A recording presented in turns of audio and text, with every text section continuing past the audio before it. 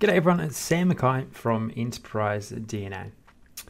So today I'm going to go through how you can combine a number of different techniques to estimate product demand. So I've done a number of videos like this, and this is what I love to showcase, because nothing in Power BI by itself is well, there's a lot of things even by themselves which are real game changers, but combining a lot of these different DAX techniques and analytical techniques are what are real game changers a game changer in my mind, from an analytical perspective, because you can just extract so much information so quickly if you combine all of these different elements and patterns and techniques, especially around DAX in your models.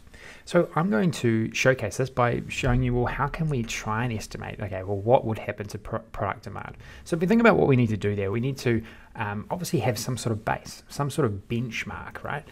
To say, okay, well, this is how much we sell. And then we might need to layer on top of that some sort of factors that could change up that demand. So I guess, in my view, the best benchmark to lay out some sort of forward forecast or some sort of estimated forward-looking amounts is probably actually looking, okay, well, what did you traditionally sell, right? So what have you sold in the past that you could go on, from down to the product level, that you can say, okay, well, in the future we might sell this amount. But you obviously want to increase your sales, right? You want to increase your demand, you want to get more customers in, so on and so forth.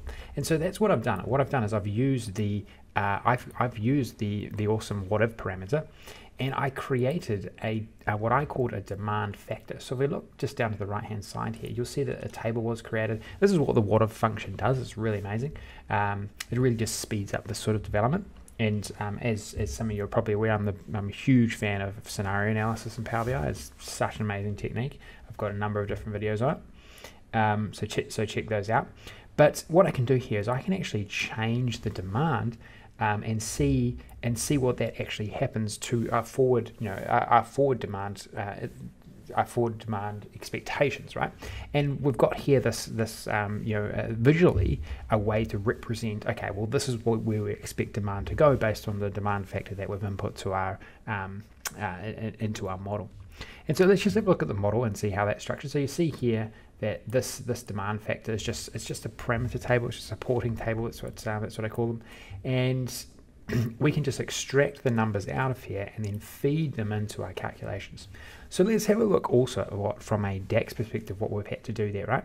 So in this chart here, we've got total sales. So total sales is just any calc, right? Any transactional calc, nothing too fancy there. It could be anything for yourself in your own environment, depending on whatever you're analyzing. But what I did was I needed to obviously project it forward. I needed to project some sort of historical sales forward. And then I needed to incorporate this demand factor, right? And so the way I did that, and it's really actually not too difficult, because we've got the amazing time intelligence functions. And so all we can do is we can go, okay, well, let's go and calculate what our sales were last year. So when we get to, say, the beginning of January, you'll see that this data set actually is not aligned to the exact days, from when I've recorded this. But in any case, say we get out to any of these days out here, really all it's looking to do is it's looking back in time at that exact day prior. But what I have done, you see here that our actual results are just, they're pretty busy, right? So what I've also done, and I totally recommend from a, just a visual perspective, is I've smoothed the number, right? I've done some sort of smoothing. And how can we do some sort of smoothing? Well, I can layer on the moving averages pattern, or a moving average technique. So if I go and find what I've done there, you'll see that I've gone estimated sales smooth.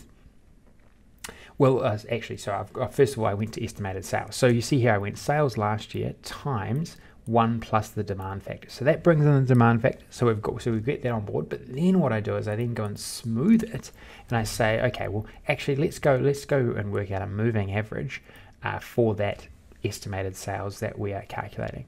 So I think visually, if you look at this chart here, and you can see that we can sort of change the demand factor like so. It actually looks far more appealing when you actually put that smoothing factor onto the chart. And so we now can use the power of the data model to bring that in and out. And you can really look and see, okay, well, this is what we think demand will be. You can also look at it from what products are going to make up that mix based on what we sold a previous period, right? But what's also good is you could probably actually select in here too, and that's going to change up. That's going to change up the visual too. Doesn't always show it as expected. Actually, it's not going to show it as expected in this case, because this is actually only calculating the forward amounts. But in any case, this is how you can combine, and that's what I wanted to showcase here. This is how you can combine lots of techniques. So we've started off with, say, a total sales, a core measure. Then we've moved to, say, a user time intelligence. We've then incorporated a what if parameter. We've then gone and smooth that number, and then gone and visualized it, and then that's how we get the projection forward, estimate our product demand, our sales demand, and then we can work out, well, what sort of product mix do we need to supply, from an inventory perspective, from a marketing perspective, all the different things. You can do that, based on this insight that we've generated here. Okay, so I'll round things off there. There's a little bit that we covered here, but this is certainly just one of my videos where I wanted to showcase, well, nothing in itself is really truly difficult. I mean, there's lots of things that you need to work out how to combine them all, etc. But when you do, I mean, think about the granular information, or just the dynamic insight that you can actually achieve, and how quickly you can achieve it. So it's pretty exciting. And being able to look at things forward, predict things forward, estimate things forward, that's helpful in so many respects. It's not just the standard analyzing historical information that doesn't really achieve anything. It's actually going, okay, well, let's have a look forward.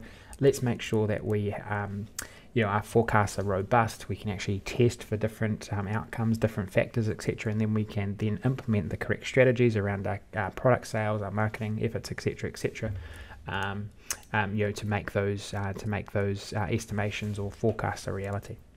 Okay, so you can download this resource. As always, you can this resource will be in the Enterprise DNA TV resources package. So certainly check out the description. Throw us a like if you like the content. Really love you to do that. Really appreciate it. And also don't forget to subscribe to Enterprise DNA TV. I'm putting out a lot of content and really want you to get your hands on it as soon as it comes out. So all the best and good luck working away on these techniques in your own models.